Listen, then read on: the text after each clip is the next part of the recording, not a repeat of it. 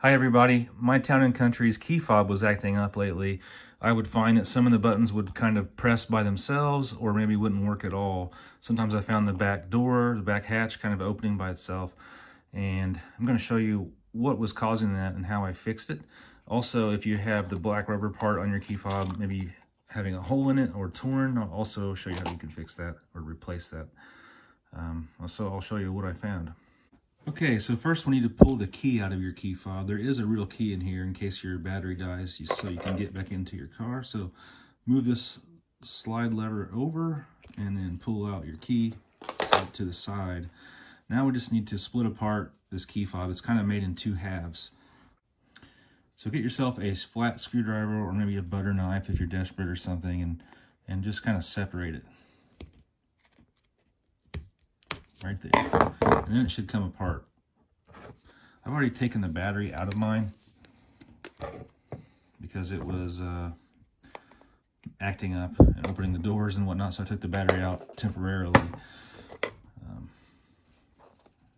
So normally when you take this apart, there'll be a battery right here. But here's what I found, what was wrong with mine. So these buttons press on this circuit board under here.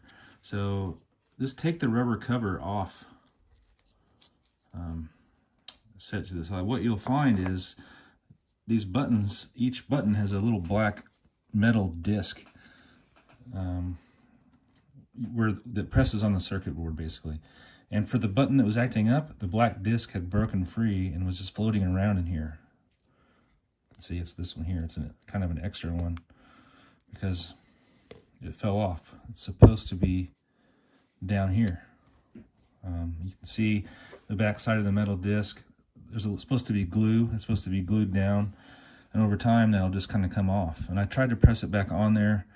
It wouldn't stay. It ended up coming right back off within a couple minutes, and I had the same problem. So you could try to glue that back down somehow, but I didn't know what kind of glue to use. I actually found a replacement on Amazon, and I will put that link in the description. But I found a whole new unit that does not have any guts. It does not have the circuit board in it, so it's actually cheap. But guess what? I don't need the circuit board. All I need really is this rubber coating. So I'm going to just take the new one back apart, take my new key there, take it apart.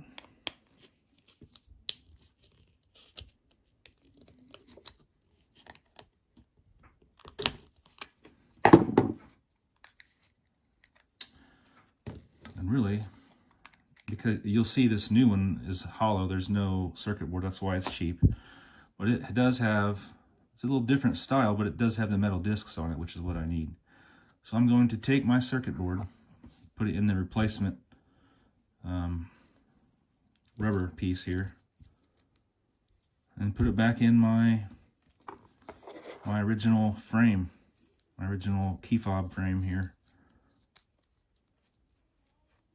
Yep. And I will go ahead and put the battery back in now. It is a CR2032 battery if you are replacing it. And also, if you have a torn rubber piece, you could also use that replacement key fob to acquire yourself a new rubber piece there. Then just put it back together. Snaps back together. You can put your key back in it.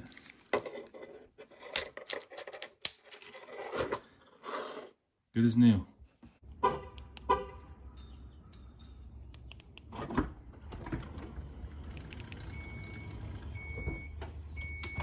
It works.